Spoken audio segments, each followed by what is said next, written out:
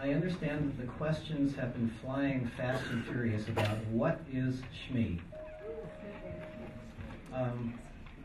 When Ruth and I got together and she asked me if I wanted to conduct, I suggested that we might have an advanced event. It's called a bronze level sort of thing in bells. And then suggested that we could call it SCHMEE, of all things.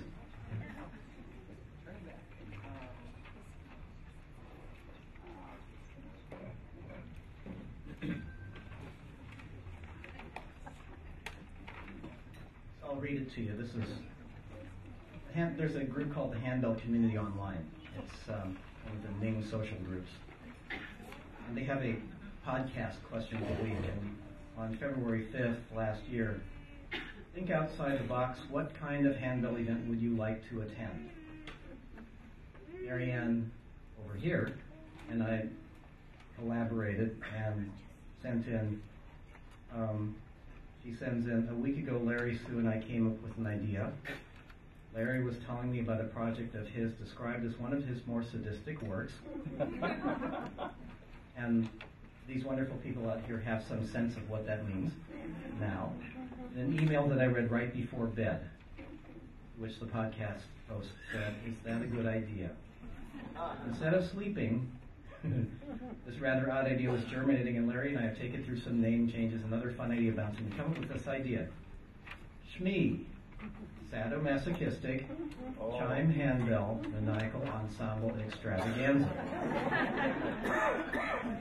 An opportunity to demonstrate that nothing is impossible and that no ringer should be limited by sanity.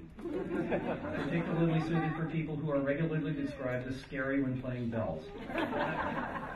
And these folks here have proven that they are scary. Qualifying standard for music is really super duper hard, beyond belief, wicked hard. Technique extending. Purely subjective, I know, but it'll be a sliding scale in the mo harder direction from one SCHMEE to the next. This is the first SCHMEE. You wonder what could go next. Injuries are deemed acceptable performance technique, but only if written into the score. Pirate flags are acceptable decorations. Honorary board members can include Franz Liszt, Bob Beeman, Jackie Chan, Amanda Beard, and Joan of Arc for demonstrating that impossible really is a refined level of self-deception. And of course, Little Mermaid Ariel for showing us that oxygen deprivation does have some benefits. Solos are also covered by the title because the qualifying difficulty level would imply the need for multiple personalities.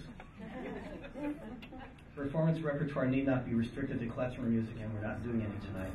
Set your inner masochist free, play fun and difficult music. That's tip of the iceberg. This is SCHMEE.